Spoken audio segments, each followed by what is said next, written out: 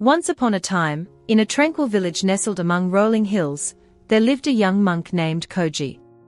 Koji was known for his kind heart, gentle nature, and unwavering commitment to his practice of Zen Buddhism. He resided in a small monastery on the outskirts of the village, surrounded by serene gardens and a peaceful pond.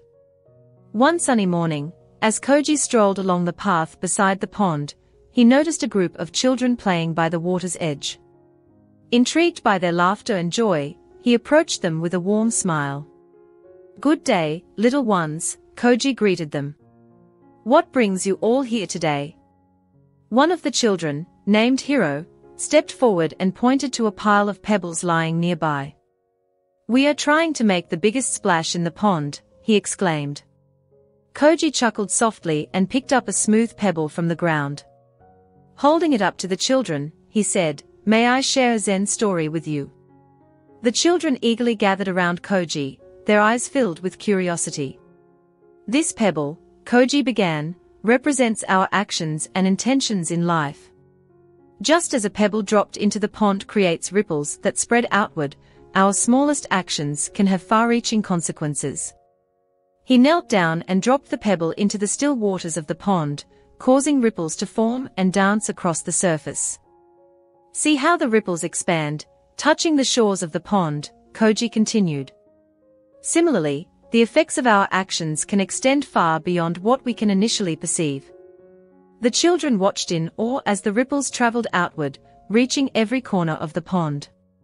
"Now," Koji said, "imagine that each of you represents a pebble.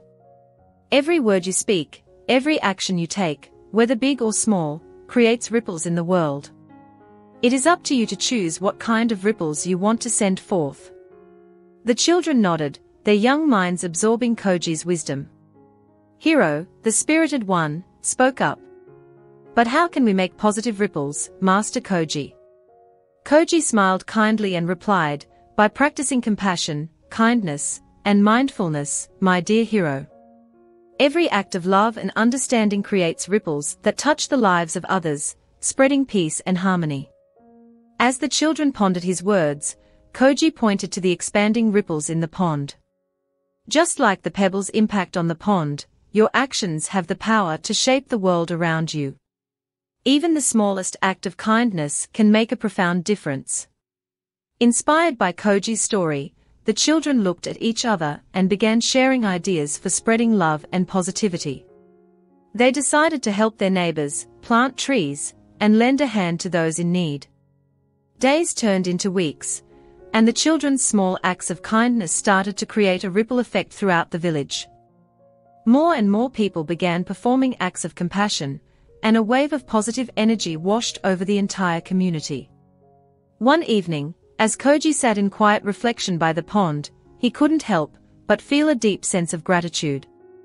The ripples that had started with a simple Zen story had transformed the village into a haven of love and harmony. And so, dear friends, remember the tale of Koji and the Zen Pebble. May it serve as a reminder that our smallest actions and intentions have the power to create ripples of kindness, spreading love and harmony throughout the world.